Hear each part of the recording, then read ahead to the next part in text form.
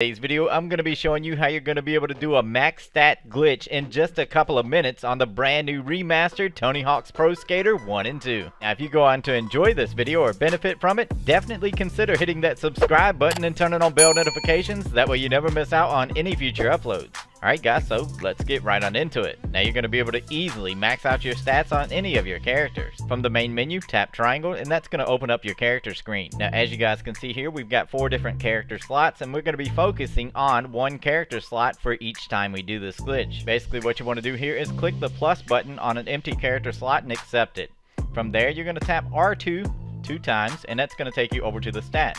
Once you get over to the stats, you want to go down the entire list of stats and tap left on the D-pad to pull all the stat points away and place those points available at the bottom of the list. As you can see here, we have 80 available stat points.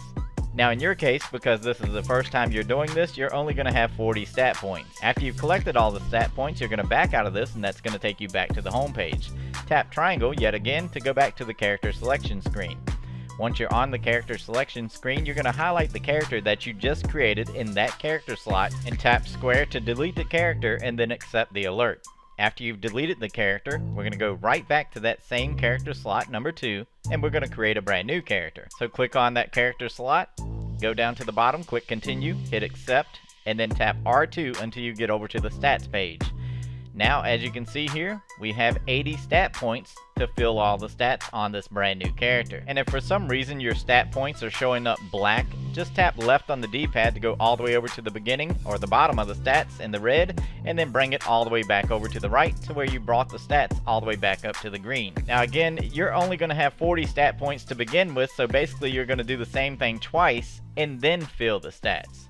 So you'll create a character, remove all of its stat points, delete the character, create another character on that slot, remove all the stat points for a second time, and then delete that character as well, and then go back for a third time, create the character, and you're going to be able to fill up the stats 100% on all of them. Again, you want to focus on one character slot at a time. That was character slot number 2. Now that we've got character slot number 2 max stats, we can go on over and do the same thing to character slot number 3. So essentially what we're doing here is creating a character, stealing all of its stat points, deleting the character, and creating another character back on top of it, but keeping all the stat points that we stole from the previous character, as so long as you're creating the new character right back on top of the character that you just deleted on that exact character slot. Again, if you enjoyed this video and you'd like to see more glitches on Tony Hawk's Pro Skater, Grand Theft Auto 5, or Red Dead Redemption, definitely consider hitting that subscribe button and turning on bell notifications. That way you never miss out on a future upload. Now, if this video helped you out in any way, shape, or form, please leave a comment down below letting me know it did. And if you haven't already, drop me a big fat fucking like on today's video. And don't forget to hit that subscribe button. It's your boy, jstone, and I'm gone.